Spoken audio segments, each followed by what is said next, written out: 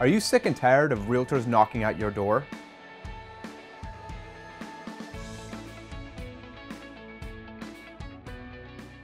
I too find it very irritating when I'm in the middle of dinner and someone's knocked at my door to ask me a question. Now, as a realtor, if I'm going to knock on your door, I'm only doing it for one of three reasons. One is to invite you to an open house down the street that I'm hosting.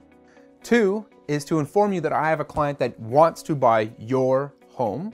Three, I would like to buy your home myself.